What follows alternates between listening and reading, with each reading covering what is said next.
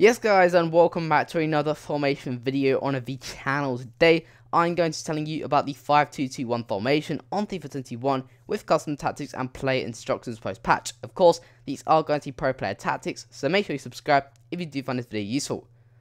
So the 5-2-2-1 is a very unknown formation in FIFA 21, which is why I really like it.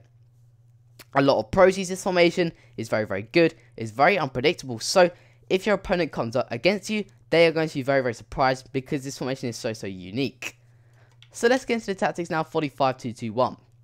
So our defensive style is going to be left on balance, and our width and depth are going to be on 5 and 6. You want your wingbacks to push wide, you want them to cover or pocket their wingers. To do this, we want to have our attacking width on 5 and 6. Personally, I use 5 though, so they stay in their positions. Our depth is going to be on 6 because the formation itself is quite attacking. Your left wing backs and your right wing backs can get up the pitch. That's what they're made for. Your centre mids can also push up the pitch.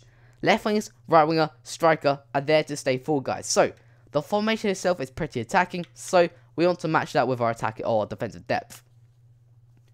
With our attacking style, we are going to balance. You can play any offensive style with this formation, no matter what. Possession, fast build up, long ball. Everything works because you're narrow and you're wide. You've got a diamond shape formation in that middle with your 2 centre mids, your striker and your centre back. So 4 narrow players there. You got your wingers and your left wing backs and right wing backs. So the formation itself suits any offensive style. With our offensive width, we are going to be on 5. Again, this is perfect. Your players will stay in their positions. They won't go any wider. They won't go any narrower. For our players in the box, guys, we are going to be on 4. This is because if we are on 5, treat it as if every single section you go up on the players in the box is a player, because you've got 10 outfield players and you've got 10 options there. So if we have 4, we are able to get our striker, our wingers, and 1 of our centre mids in that box. If not, your striker, your 2 centre mids, and 1 winger in that box. This is why it's so good, because one of them players there is going to be in crossing in the ball. So we can't have all of them in the box. And if we went to 5, then one of our wing backs is going to push forward. So 4 is perfect because if our left winger is crossing in the ball, we've got our other 4 players, our striker, our right winger, and our 2 centre mids to get in the box. Same for the right winger. If our centre mid is putting your ball into that box, we've got our 2 wingers, our striker, and our centre mid in that box. So it works very nicely, and that's what I recommend. Corners and 3 kicks, 2 and 2. So that is going to be the tactics for the 5-2-2-1.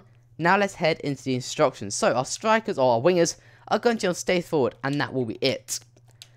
This is because no need to get back. You've got the exact same players, just defenders, with your left wing backs and right wing backs. So there's no need for them to get back. So we leave them on stay forward and default everything so they're unpredictable. They cut inside, they get in behind, they take long shots. It's perfect.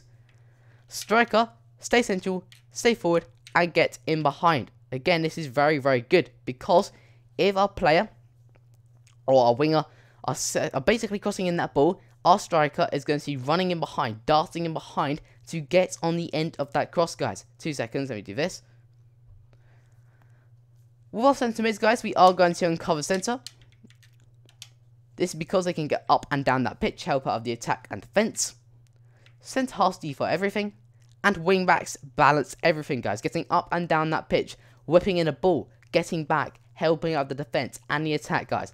If our wing backs push forward, like I said, our centre mids aren't getting forward all the time. They can cover for them. Goalkeeper, comes crosses and super keeper, guys, and that will be it.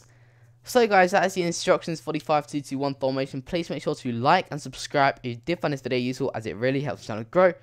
Anyway guys, have a great day, have a great week, and goodbye.